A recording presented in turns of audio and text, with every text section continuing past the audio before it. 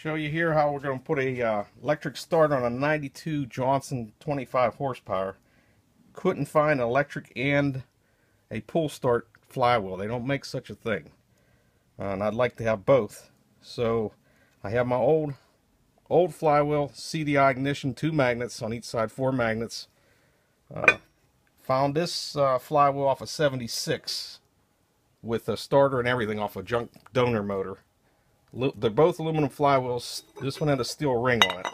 Took this off a little while ago. I just want to show you how I did it. We put this in the freezer overnight. Let this get nice and cold. Set it on my steel plate. My son held down the flywheel. First, sitting there, I took the cutting torch, went around just the steel part. Took about 3-4 minutes. Got that where we thought it was kind of warm. Just a dumb luck trying it out. Took my block of aluminum here, the hammer. He held down the flywheel and just walked in a circle around a little table. And in less than a minute, you could just feel it moving. It just didn't have to hit really, really hard. Just give it some good whacks with a nice big hammer.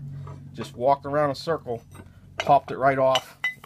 They're made with an interference where this is slightly larger than this.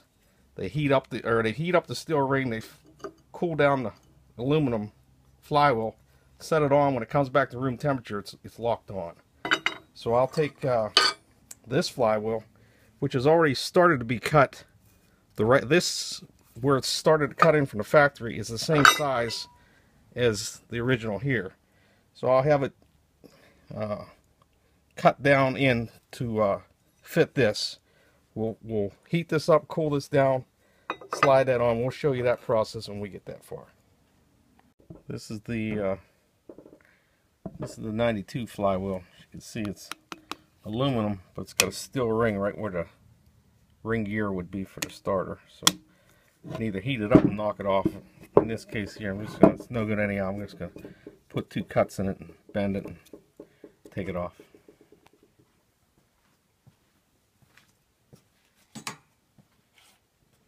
Okay, cut a little 2 slots here wide enough for a vice grip into it. Just going to put the vice grip on it, give it a...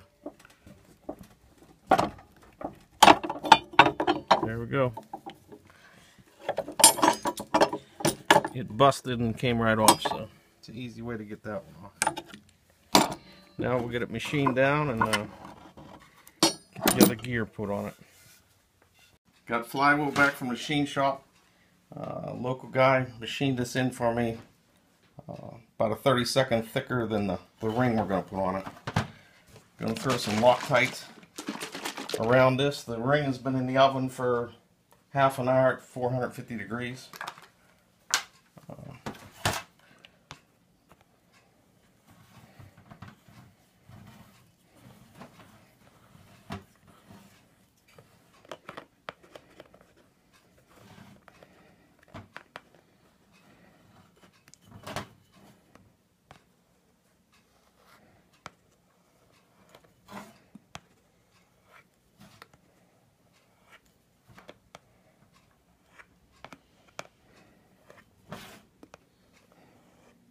This is just dumb old number blue, or blue medium strength Loctite, because that's what I have. Don't know if you need it at all. Flywheel's about 10 thousandths bigger, or the ring's about 10 thousandths bigger than the flywheel itself. The ring is symmetrical, so I'm going to put it on upside down so the wear marks are, the wear is the other side. Should drop right on.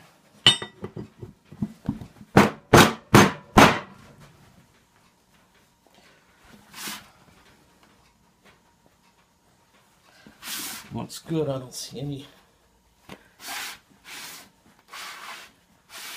any light underneath it. What temperature was the oven on? Well, my oven's 450 degrees. Room temperature aluminum ring. 70 degrees in here. But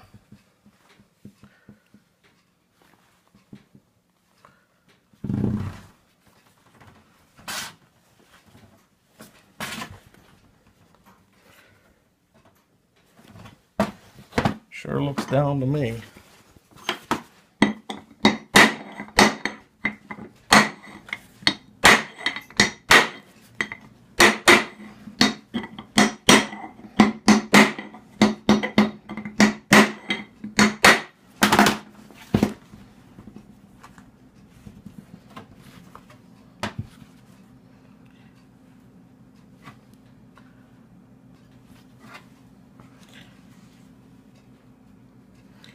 The old ring last time was drilled out for counterweight.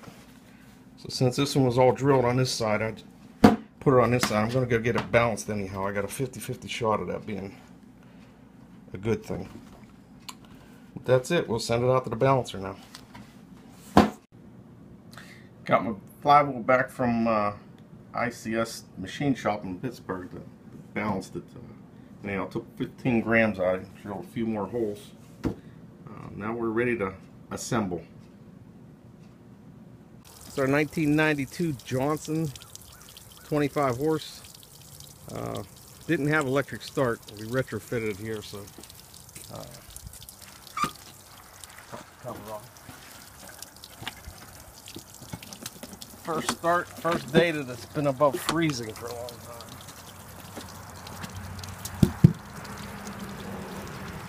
Gave it wire cables coming in, battery into the solenoid, fused the link, went over to this switch, little push button switch to engage the starter.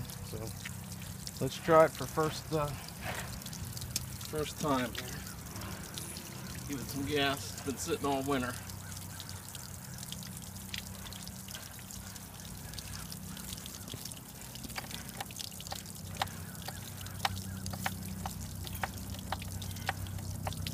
Here's some fuel. We're in neutral.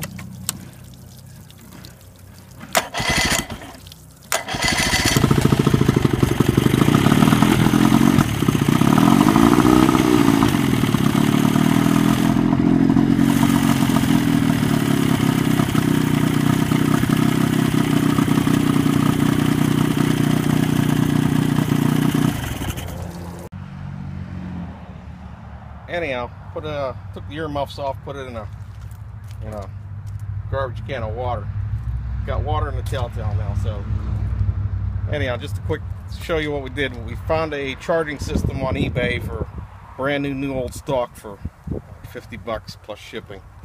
So we threw a charging coil. I really don't need it, but anyhow, it's a 76 35 horsepower starter and solenoid and the ring gear that we showed you how we had it off and put it on. Anyhow, through the switch over there for the starter button, got wire welding cable, number 6 welding cable